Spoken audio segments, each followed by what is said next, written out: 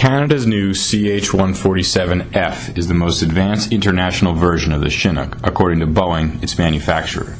Canada inked its deal with Boeing in June 2009, and by June 2014, all 15 of the platforms are scheduled to have been delivered. So far, 4 have been received, and another is slated to arrive in September.